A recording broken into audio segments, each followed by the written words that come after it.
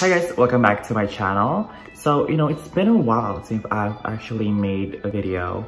A lot of things has changed, like my hair color, and with the pandemic going on, I think it's just fair that I should probably make a video, about something. So today I'll be talking about gamification and should retailers get on board with gamification. So in simple terms, gamification is adding game mechanics to a non-gaming way. And in this case, retailers might use it for, to drive sales or to engage with customers or, marketing perhaps. We've seen several brands hopping in on the trend.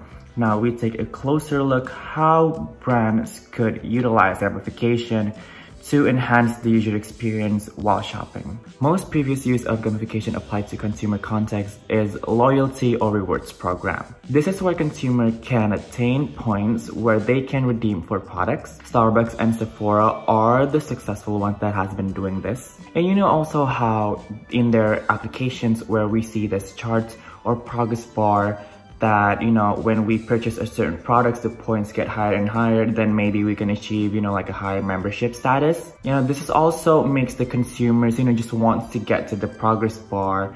And, this could also generate sales and drive consumers to keep purchasing products and to create a loyal following. As consumers get, smarter, they demand more, and brands are choked into this idea of being an interactive storytellers. And one great example of this is my favorite fashion blog, which is called Men Repeller, created by Landry Medine. They launched a website called Repeller, which is their e-commerce site. Their website was so full of vibrant colors, a lot of aesthetically pleasing design. But besides all that features, all that graphically features, what they did is they are really being interactive and they are keeping the consumers engaged with the products. This motivates users to spend more time looking and interactive with the products, and this could generate sales also. There are a lot of ways gamifications can provide benefit for a company, but gamified shopping experience will also allow retailers to monitor their audience, to gain insights of their consumers, and that we can use it, for future on. So yeah, that's a little bit about gamification and retail shopping.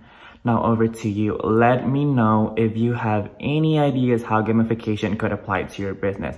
How do you think, gamification, what ways gamification could enhance the user and the consumer experience?